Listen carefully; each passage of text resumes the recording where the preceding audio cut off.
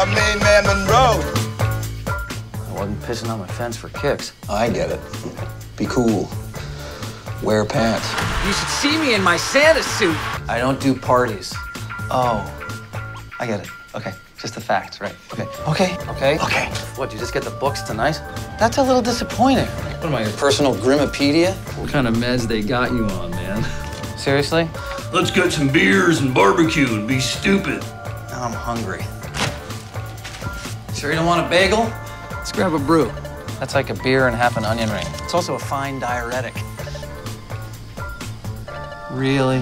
Dude, you have no idea. He's a little weird, isn't he? Yeah.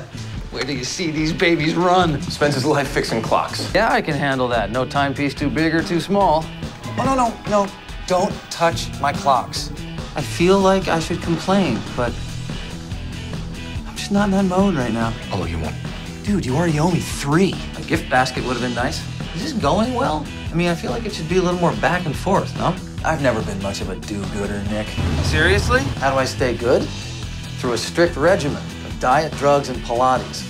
How long is it gonna take? I'm right in the middle of my Pilates. I'm a reformed boot bod, a Vita boot bod. It's a different church altogether. That explains it. I don't normally do this kind of thing. Yeah, you do. I swear to God, I'm doing the right thing. Okay. Lighten up. I'm just making a point. Let's not let this get out of hand again. I just hit the carpet clean. This is awesome. I don't want to go home now. Dude, I can't be around that guy. He's way too potent. I almost bought him a drink. Okay, that went a little too far. It scared the crap out of me. Holy crap. That was... Holy crap.